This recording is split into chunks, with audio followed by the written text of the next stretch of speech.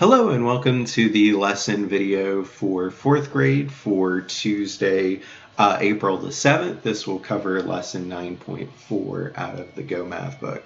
I am using a different whiteboard app today because the one that I was previously using is online and their website is having difficulties. So I'm trying this one that doesn't require me to be online.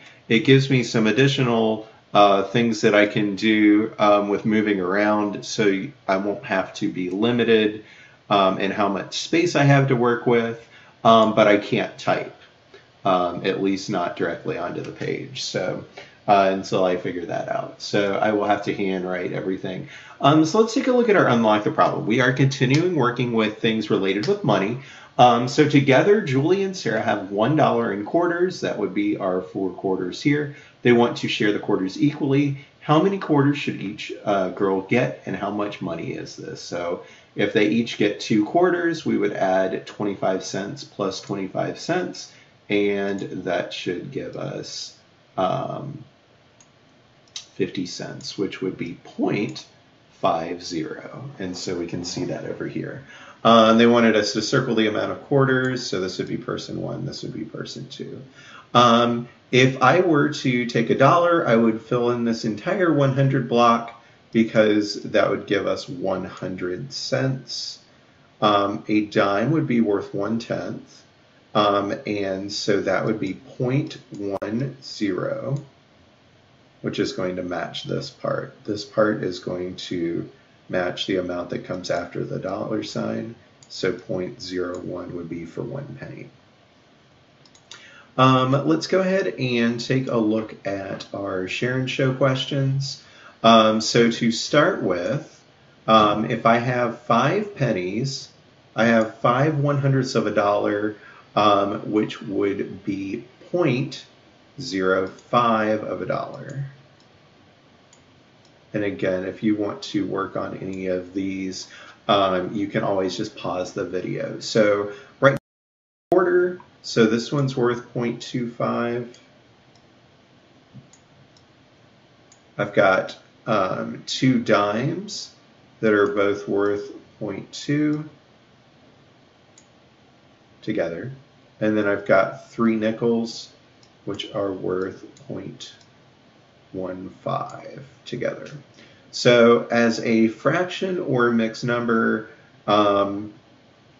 we would have 25, 45, 60 cents. That would come out to 60 over 100. We could also write it as 0.60. And then I guess they want us to do this as well. And so that's how it would look as far as dollars go. All right, so the money amount and decimal in terms of dollars are both going to be the same thing. So they are both going to, for number 5, be 0.07. It's just one of them is going to have the dollar sign in front of it. Number 7, if I'm going to write the decimal for 53 hundredths, that would be 0.53. And then I would get the same thing for the other part, just with a dollar sign in front of it.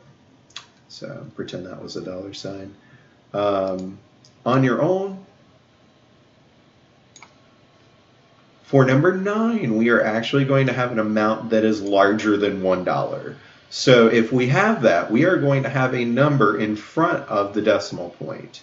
So for number 9, we have $1, we have a quarter, we have a nickel, and we have 2 pennies. So that would give us 100, 125, 130, 132 cents. So if I write this as a decimal, that would give me 1.32. And then the same thing for writing that with the dollar sign.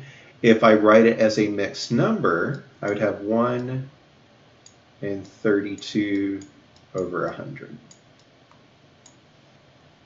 Number 10, as a money amount, that would come out to $0.27.